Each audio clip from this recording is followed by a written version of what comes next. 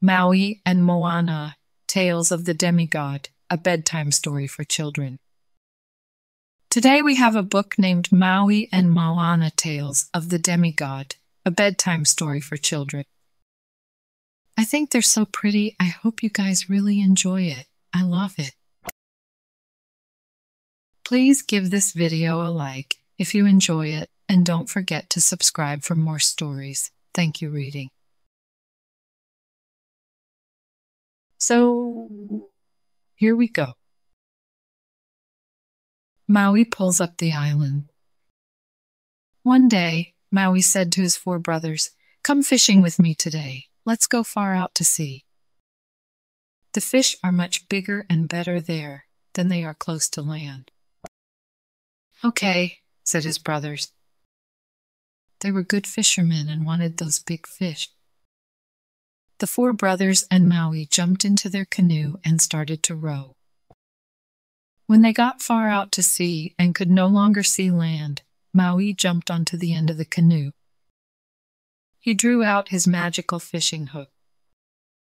When his brothers were looking ahead, he cast the hook over the side of the canoe.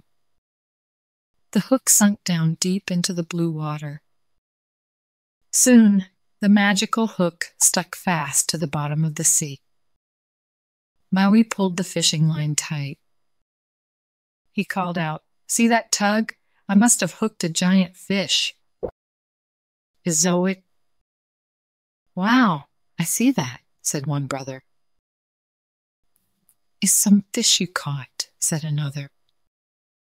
"My brothers," Maui called out. "Paddle hard so we can bring up this great fish." The brothers paddled with all their might. They paddled so hard they did not see that the hook was pulling up the land from the bottom of the sea. Behind them, one island after another rose from the sea. Legend says that is how Maui made the islands, where the people now live. Maui catches the sun. One day, Maui wanted to see how life was for the people who lived on the island. But what he saw there made his heart skip a beat. Life was very hard for them. And he could see why.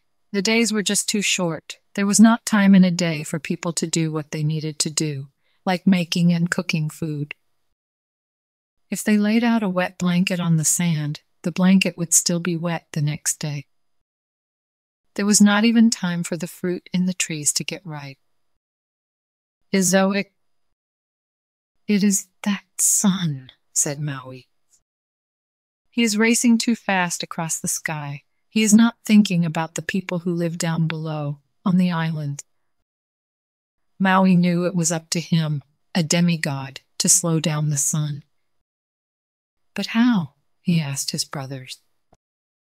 He asked his sister Hina. He asked still others that he knew. "Who do you think you are, Maui?" said one. "No one can catch the sun." "Even if you are a demigod," said another, "you know very well the sun is too big and bright for anyone to stop." But Maui's sister Hina did not say these sorts of things. She cut off her long hair. She tied the hair into ropes and gave the ropes to Maui.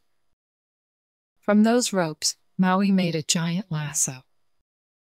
That night, Maui took his lasso up to the very tallest mountain on the islands of Hawaii. The mountain had once been an active volcano.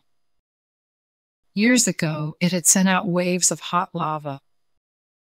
When the volcano was over, a big crater was left at the top of the mountain. And that crater is where Maui planned to catch the sun. By the crater, Maui waited, very still. He hid the lasso behind him, out of view. When the sun rose at dawn, it started to race across the sky very fast. Soon that sun was flying over the mountaintop. Brave Maui flung the lasso over his head.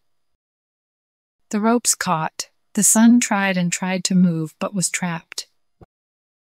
"Get me out of here!" shouted the sun. "Not yet," said Maui. You are moving too fast across the sky. It makes the days too short for the humans who live down below. So I like to go fast, said the sun.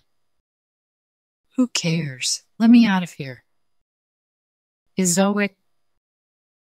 No, said Maui in a big voice. I care. You have to stay here in this crater. He pulled the lasso tight. But in his heart, Maui did not feel brave. He did not know how much longer he could hold on. True, his lasso was stronger than any other rope in all the land. But he did not know how long even a lasso made from his sister's hair could last before the hot rays of the sun would burn it up. The sun tried to move again, but could not. Oh, very well, the sun said at last. You can be sure Maui was very glad to hear that. I suppose I could slow down a little, said the sun. But only for part of the year. So Maui and the sun worked out a deal. For half the year, the sun would move at a slow pace. Those days would be long, and that would be the summer. For the other half of the year, the sun could run as fast as it wanted to do. Those days would be short, and that would be the winter. This is how Maui made the days longer for the people of the island. At last, they could do the tasks they needed. They could have a full dinner and rest after. And the fruits on the trees grew big and sweet. Think and share questions. Question 1. Maui pulls up the islands but tells his brothers he is pulling up a great big fish. Tell about a time when you did something great, but you did not want others to know. Question 2. Maui overcame the sun by being strong and brave even though he doubted himself. Tell about a time when you didn't believe in yourself but you tried anyway. The end. Good job, friends. Thank you so much for reading with me. Bye, I'll see you next time.